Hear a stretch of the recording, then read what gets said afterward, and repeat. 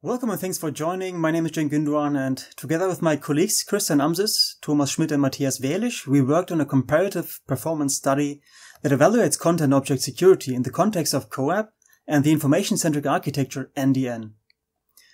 If we look at the common IoT deployment, then we see they consist of resource-constrained devices that connect to cloud services through potentially untrusted gateway nodes. And these gateway nodes perform protocol conversions, for example, from UDP to TCP, which means we can't use transport layer security between the end device and the cloud. And one solution that enables an end-to-end protection and goes beyond the reach of the gateway is to use content object security.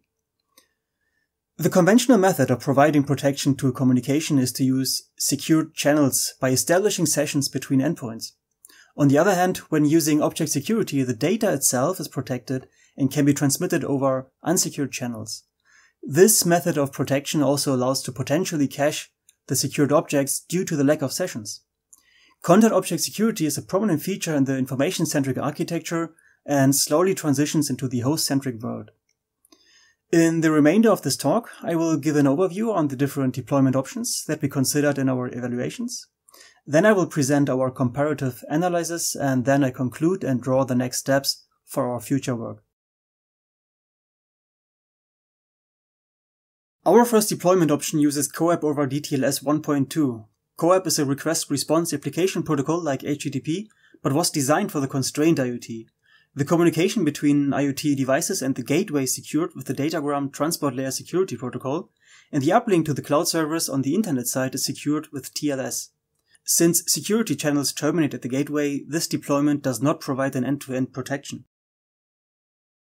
The second deployment option uses CoAP with OSCORE, which is an extension to CoAP and was published by the IETF in summer 2019. In OSCORE, CoAP messages are encrypted and authenticated and then encapsulated into an outer CoAP message. This message is then sent through the gateway to the cloud, and an untrusted gateway is not able to peek into the protected object. This deployment option provides an end-to-end protection. In the third option, we use NDN, which is an information-centric architecture that follows the request-response paradigm like CoAP. NDN operates on the network layer and uses object security, hopwise forwarding, and in-network caching. And current research indicates that these features can improve the reliability of content retrievals in low-power and lossy environments. This deployment also ensures an end-to-end protection.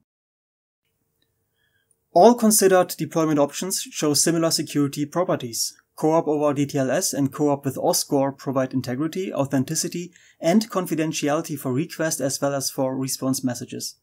If we have a look at NDN, then we see that it delegates the encryption of application data to the application itself. Integrity and authenticity is provided for response messages, and with the latest development version, they are also provided for request messages. For our comparative evaluations, we followed the research question whether OSCORE is the better alternative for secure networking in the IoT. In our evaluations, we analyzed different metrics that are relevant for operations in constrained IoT systems.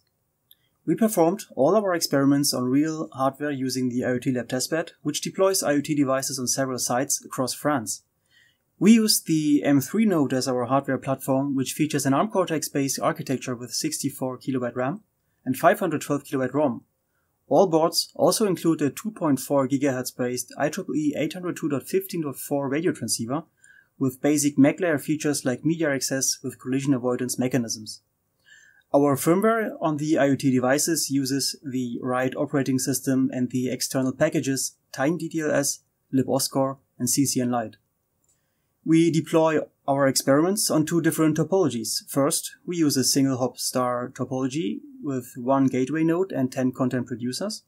And then we use a multi-hop topology where we extend the star topology with 5 additional forwarder nodes. For our experiments, we consider a convergecast scenario. This means the gateway periodically requests a 2-byte temperature reading from the IoT devices. In our first analysis, we look at the packet structures for each message type of all considered protocols. We have to keep in mind that we are using a radio technology that is optimized for long battery lifetimes. This means we have a low bandwidth and higher latencies. Another constraint is the maximum frame size, which is limited to 127 bytes. Any frame that surpasses this limit has to be fragmented, for example with the 6-LoWPAN adaptation layer. Any additional packet overhead generally increases the packet airtime and makes transmissions more and more prone to packet losses. For comparability reasons, we configure each deployment with the same security algorithms, which is AES 128 in CCM mode and 8 bytes for the message authentication code. We first consider the packet sizes for CoAP without any security measures and observe a MAC header size of 28 bytes. IPv6 with 6-LoWPAN uses 35 bytes. The UDP header consumes 6 bytes and the actual CoAP request message uses 18 bytes. For the response, we observe similar sizes, but the CoAP part reduces from 18 bytes down to 9 bytes. This reduction for the response message comes from an optimization that CoAP is using. Responses do not include the resource endpoint URI that is in the request. Instead, they use a 2-byte token to match the corresponding request. CoAP over DTLS introduces 8 new message types that are used in the DTLS handshake process. 3 of these messages hit the maximum physical frame size and need to be fragmented in order to be properly transmitted. This introduces additional overhead for the MAC header and 6-LoWPAN header. The request and response messages of CoAP increase both by 26 bytes due to the added security. If we look at OSCORE, then we observe increased packet sizes compared to CoAP without security measures. But we also interestingly notice that packet sizes are smaller compared to the CoAP over DTLS setup, although we have similar security properties. We now move to the NDN setup. Because NDN replaces the network layer, we do not see a packet overhead related to 6-LoWPAN and UDP. The MAC header counts 23 bytes like with previous deployments. The interest packet, which is the request message, and the data packet, which is the response message, show smaller packet sizes compared to the unsecured core case. Interestingly, the response in NDN is larger than the request, and this is because NDN reflects the content name that is present in the interest message back in the response message. If we apply security measures in the NDN setup, then we observe that responses increase by 46 bytes. And we learn from this dissection that the DTLS session establishment is quite expensive. We now have a closer look at the packet overhead that results from the activated security measures for each protocol deployment. The structural overhead represents additional bytes in the header that appear because of encoding the security fields. The context ID identifies the correct security context and key material for the security operations. The nonce represents an ideally randomly chosen number which feeds into the IES algorithm. It has to be the same nonce for the encryption and the decryption process, therefore it needs to be sent to the communication partner. The message authentication code is a result of the AES in CCM mode and is necessary for an authenticated encryption of the message. In DTLS, we observe a structural overhead of 11 bytes. The context ID, which is the epoch field in the DTLS record layer, has a size of 2 bytes. The nonce and message authentication code both consume 8 bytes respectively. Since DTLS is situated below CoAP, it cannot distinguish request and response messages. This explains why the packet overhead is the same for both message types. In OSCORE, the structural overhead is much smaller compared to DTLS. This is because CoAP uses a simple binary format to encode header fields. It also supports type length value fields to efficiently encode small numbers and strings. In our setup, the context ID uses only 1 byte to identify pre-shared keys. OSCORE transmits 1 byte of the nonce, but the actual nonce is built using implicit information from the rest of the header elements. The resulting message authentication code of the AES algorithm is transmitted with its full 8 bytes. Because CoAP is aware of the request-response message binding through other header elements, the nonce can be omitted from the message and obtained from the request state of the requesting node. NDN also uses an efficient type length value header encoding. The structural overhead for the security-related fields is 5 bytes, and the context ID is configured with 1 byte. In NDN, each content name strongly binds to the content itself, and the name is present in the request as well as in the response. Therefore, we chose the content name as the nonce for the AES operation. Since encryption is done on the application layer, we get the 8-byte message authentication code from the AES operation and a 32-byte code from the HMAC operation that NDN performs on the full packet structure. We observe from this overhead analysis that OSCORE is able to reduce the security-related packet overhead compared to CoAP over DTLS by reusing protocol features from the CoAP header. In our next evaluation, we measure the completion times for all content requests across all sensor nodes. This means we measure how long it takes for a request to be satisfied with a response. From our experience with the 15.4 radio, we expect completion times in the range of milliseconds. CoAP and NDN also use a retransmission mechanism, and we configured 5 retransmissions with a 2-second timeout between each of them. Thus, if a request is not satisfied within 10 seconds, it is considered to be timed out. We first consider the single hop case and inspect the completion times in a cumulative distribution. For all protocols, close to 100% of all requests are satisfied in the millisecond range. The unsecured NDN and CoAP deployments show the fastest completion times, which is sensible because of the smaller packets. CoAP over DTLS shows the slowest completion time with an average of 17 milliseconds. We now look at the more delicate multi-hop scenario and see the expressive staircase pattern for each deployment. It reflects the 5 retransmissions with a 2-second timeout interval. If we look at the completion times close to the 10-second mark, then we observe the amount of requests that did not successfully complete. Both NDN deployments were able to complete more than 95% of all requests, while the CoAP deployments have success rates below 80%. We also observe a worse operation for NDN at the 2-second mark. This is because NDN induces more traffic on the multi-hop path due to the hopwise retransmission feature. While it may increase the load on first sight, it is nevertheless able to recover more messages from the on-path caches than the end-to-end retransmission of CoAP. We also identify that protocols with larger packets perform worse.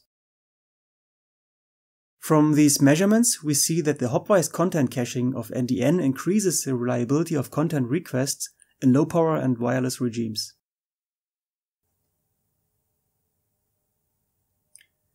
We saw that retransmissions can happen quite frequently in lossy environments. In CoAP, the end-to-end retransmission happens on the application layer, while in NDN, retransmission happens hopwise on the network layer.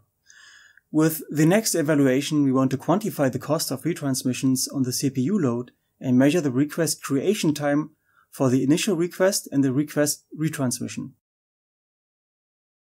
We observe that CoAP has the fastest request creation time at close to 300 microseconds. CoAP over DTLS and OSCORE increased the creation time due to the security operations to close to 600 microseconds. NDN shows the longest request creation times with close to 800 microseconds. The huge difference to CoAP mostly comes from the different implementation qualities of the network components. If we take a look at the request creation times for retransmissions, then we observe a different behavior. Almost all protocols display a more or less constant creation time that is below 100 microseconds. An exception to that is the CoAP over DTLS deployment, and this results from the layering nature. DTLS is situated below CoAP, and the retransmission buffers of CoAP contain the plain requests. Each retransmission traverses the DTLS layer to become encrypted and authenticated again. Our conclusion from the results are that the DTLS session layer generates higher loads on retransmissions.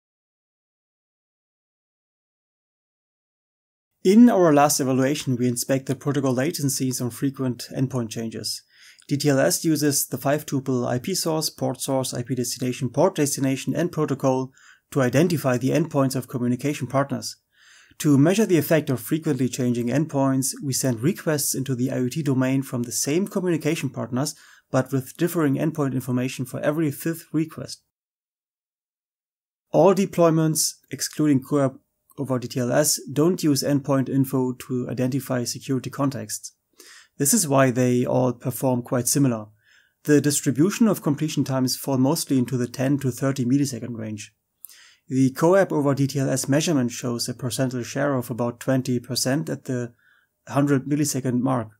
This is the duration that it takes to finish a handshake, which consists of 10 handshake messages. Our evaluation shows that the session establishment implies slow security handshakes, which is especially a problem with frequently changing endpoint information like the source IP address or port.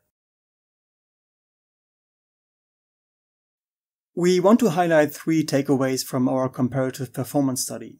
First, OSCORE brings a lean object security to the constrained IoT.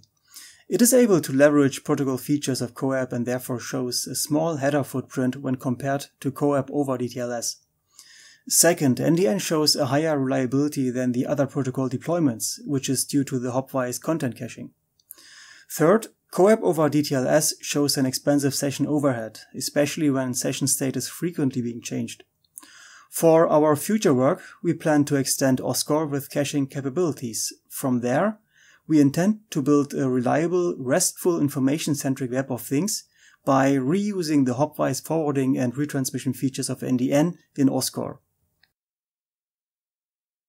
Thank you for listening. We support the recent ACM initiative to reproducibility. For this, our experimentation code and data are publicly available at this GitHub URL. All protocol implementations are part of the free and open source IoT operating system, Riot.